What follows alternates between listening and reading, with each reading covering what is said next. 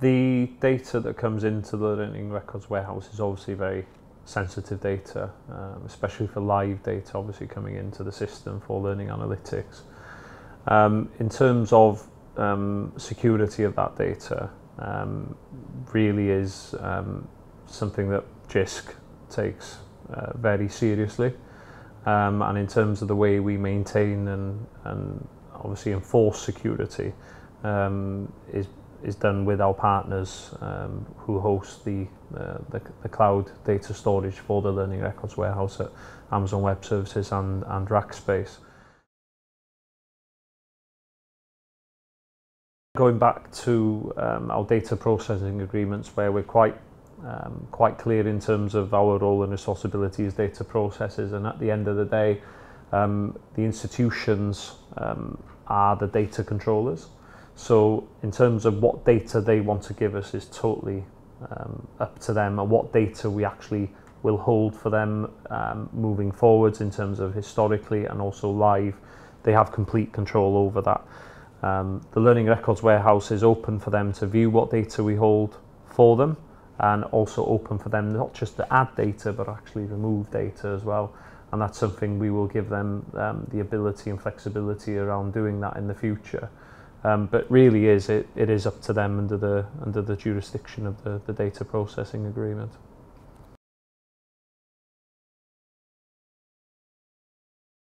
So the architecture ensures student privacy at a number of different layers. So the first is general system security. So the records warehouse itself employs all the standard kind of data security type approaches that you'd imagine such a system would hold. So it's held in a very secure location in the UK. The database itself is encrypted. We've done things like employed third-party penetration tests, where essentially a completely independent third party tries to find weaknesses in the system and reports back. So we've got all the kind of standard best practice processes in there. So that makes sure that the data store itself is secure. The next level is to make sure that the right person sees the student's data. So we do this in a number of ways. The first is that each store is owned by the institution. They control what data goes in and who can see it. So the way this works at a technical level is that the institutions decide what data they want to put into the warehouse to make whatever applications they have work. They then say, right, okay, I wish to use application X, please can I release this information to that application? So each application only gets to see the data that it needs to actually operate. So in this way we make sure that there's no kind of general access to all the student data. When an institution provides data for us on a historical basis, very much the emphasis is in terms of not just what data they provide, but more so in terms of de-identification or anonymization of the data they provide us for historical predictive model creation purposes. So one of the things we are providing is a data encryption service.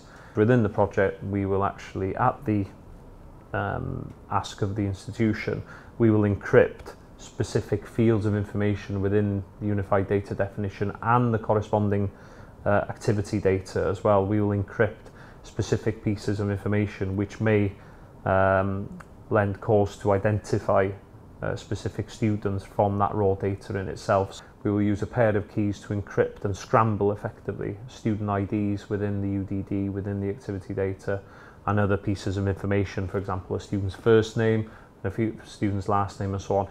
If the institution doesn't want to give us that data for historical purposes, that's fine. But what we're doing is we're encrypting everything we think that should be encrypted, whether the institution gives us that information or not.